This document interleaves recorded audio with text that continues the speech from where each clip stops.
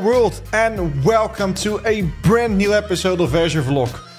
Today we are going to dive again deep into the world of cybersecurity.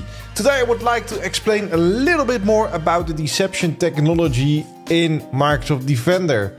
So let me first talk about what deception technology is. Deception technology is not just a defense mechanism, it's almost a form of art in the cybersecurity realm. It involves creating an environment filled with decoys and false information to mislead attackers. And of course detect them. By doing so, it turns the tables on the attackers, using their own tactics and techniques against them. And that might sound a little bit crazy, right? Luring an attacker in your environment. Well, in an era where cyber threats are increasingly sophisticated, traditional defense mechanisms sometimes fall short. Deception adds just that extra layer, a kind of digital mirage that confuses and misleads attackers. This not only helps in an early detection, but also understanding the tactics and techniques that the attackers uses. This information can help you in protect your environment better. Before we go deeper into this topic, let me give you a quick summarization of the pros on why you should configure and enable deception. As I just said, we can detect an attacker at an earlier stage. By confusing attackers, organizations can detect malicious activities in an earlier stage of the attack cycle.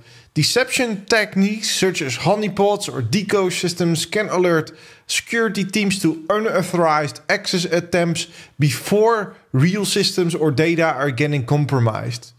Another thing is wasting an attacker's time, and that sounds a little bit strange, but it's actually not. Attackers can only spend their time once. By letting them engage with a honeypot or a decoy account, they are not spending their precious time and resources on your crown jewels. Another important thing is that we learn and understand how the attacker works. By observing your decoy environment, we can learn from the attacks that are happening over there, the attacks that are getting executed by the attacker. In this environment, the attacker will most likely act the same and use the same techniques and tactics as he would use in your real environment. Understanding the attacker will put you in the winning side of the cat-mouse game. So Defender has deception technology in it. In a few minutes, I will show you how you can enable it and how you can configure it. But first, let's grab a very good cup of coffee.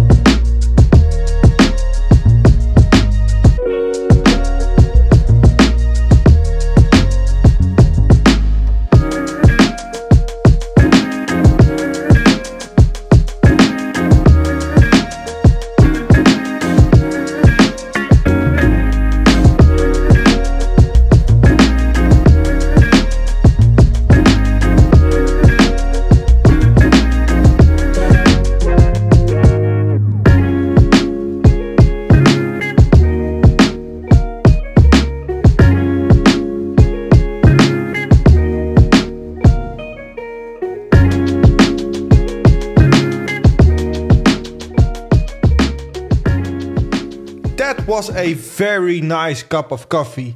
The combination of cybersecurity and a good cup of coffee is literally the best. So now it's demo time. First, I'm going to show you how we can enable deception. Next up, we are going to configure it. And at last, I will trigger an alert by a decoy file or something that we have deployed on one of our workstations. So here we are in the security portal.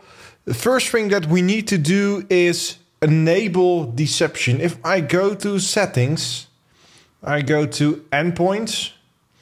If I scroll down in the advanced features, I scroll down a little bit down, we have a thing over here called deception. When I turn this on, I click save preferences, we can use deception. So I had to refresh this page in order to have my deception rules available over here. And by default, a default rule is created and we see that the status is in progress, which means that the deception rule, our default rule, is currently deploying to our, in this case, all Windows client devices. On the devices number over here, we can see the amount of devices on which the deception rule has been deployed. We can see what lure types are being used. It's created by the system and it's created when we turned on the deception feature. If I click on it, you'll see what actually is deployed. If I go on edit, we can edit this default rule. It has a name, it has a description. We have two lure types, basic and advanced.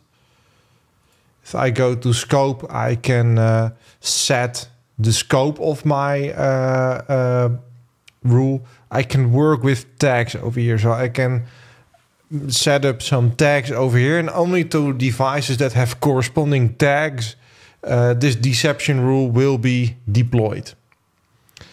So next up, we have our decoy. And as you can see in the off time, I already added a administrator user over here with the details decoy in it. So we can later on, when we visit a workstation, see that this is the decoy account. So this all looks very cool and nice. We have some hosts set up and some accounts. Okay, so it's good to know that the decoys are really deployed to your workstations, but they are not deployed in such a way that they can interfere with the regular user. They are deployed at places where normally only attackers go. So things like the memory and stuff. You will not find them in your default settings and stuff, but they are really deployed to your workstations. Next up are the lures, and the lures are actually the breadcrumbs that lead to the decoys. So what the attacker thinks are your crown jewels. I use auto-generated lures over here, but you can add custom lures. And yeah, herefore you have to set up some files and stuff that does indicate that an account or one of your crown jewels does exist. I will use this auto-generated over here. Next up we have the summary, and here we can see what we actually are going to deploy when I click on save. For now we'll cancel this and we will wait until it is deployed. When it's deployed, I will come back to you and we are going to have a look at one of our workstations and see if we can trigger such a deception rule. Okay, so that actually took a little bit longer. I'm almost recording these videos in my evening time, and actually when I got to bed it was still in progress. So it's the day after, and if I switch over to my desktop, you'll see that the status is switched to on, and we have one device on which it is targeted, which is really cool. So we can now play around with it and see how it works on our workstation. All right, so welcome to my demo machine. This is a Windows 11 machine enrolled in Defender for Endpoint. On this machine, the decoys are deployed. And if I go to ipconfig/display DNS, you will see that some of my decoys are listed here. For example, this one. If we switch over to the Defender portal, you will see that it's in the list of decoys. Okay, so here we are back at Defender. If we click on the deception rule, you will see that, I think this was the one listed with 31 in it, is actually the decoy that is deployed to my machine. Let's now look what happens when we try to set up a RDP connection to this DNS address. Let's switch over to my demo machine and I'll show you around. Okay, so here we are back in my machine. If I copy this DNS entry and I start a remote desktop connection and I'll paste this in. And when I click on connect, you'll see that it's trying to initiate the connection just as with a normal RDP connection. I think it will give us a error soon that it's not able of setting up the connection. Here it is. Maybe remote access to the server is enabled. And this is actually enough to trigger a alert in Defender for Endpoint. This is one of our decoys that we try to connect with. This is not something that a normal user would do. So Defender will trigger a alert that is marked as a deception incident. Let's have a look in Defender on how this would look like. Okay, so here we are in Defender. If I go to my incidents right now, you'll see that I have one incident with the tag deception on it. If I click on it, you'll see that it contains out of 2 alerts.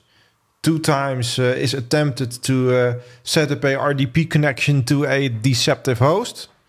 That's completely correct. I tried it twice and only one time I recorded it for you. So this is completely valid what we see over here. What's actually interesting over here, when I click on the URLs, I click view, I'll see my decoy host entries over here. We tried to connect to the 31 and earlier I tried to connect to the 01. So this is really nice. So this incident occurred on my demo machine. And we actually can go to that demo machine. If I go to assets, you'll see that device over here. If I open the device page, we have the timeline over here. Also in the timeline is listed that we made a connection to our deceptive host, which I think is really nice. And that wraps up our deep dive into the world of deception with Microsoft Defender. Today we've explored how deploying decoys can significantly enhance your cybersecurity strategy by confusing attackers and detecting them at an early stage. Remember, the strength of your security doesn't just lie in the defenses you know about, but also in the traps you set. Deception techniques in Defender provide that extra layer of defense, making your environment a maze for attackers where every wrong turn that they take exposes their tactics and buys you precious time. If you found this video interesting, please give a thumbs up and share your thoughts in the comments below. I'm actually quite curious. Have you used deception in your security strategy? What is your experience like? Let's discuss it in the comments. Don't forget to subscribe to this channel and hit the notification bell so you never miss out my latest Microsoft security video. Thanks for watching, stay safe, and I'll hope to see you in my next video. Bye!